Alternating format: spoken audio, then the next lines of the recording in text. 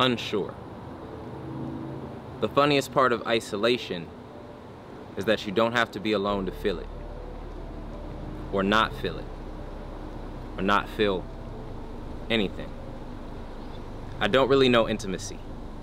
She's the acquaintance I hype up like we really good friends when I couldn't tell you anything more about her than her name. I know love, but loving someone don't make you close. Just means you have enough of a pulse to endure this beating, this constant reminder that somehow you're still here, even though you don't feel like it. Sometimes I mistake my own reflection as a shadow, but it's more grounded than I am, and people don't understand.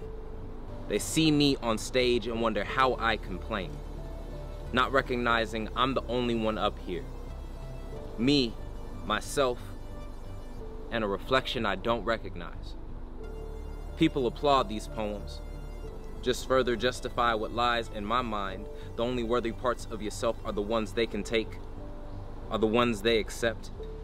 My skeleton is doing its best to claw its way out of this flesh to join all the rest of his kin in my wardrobe, to escape from this stage to finally be itself, raw and unkempt, but that's what isolation does.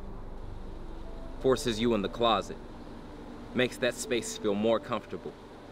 The closer isolation draws near, the further everything else is, and it's just you, yourself, and a reflection you finally recognize.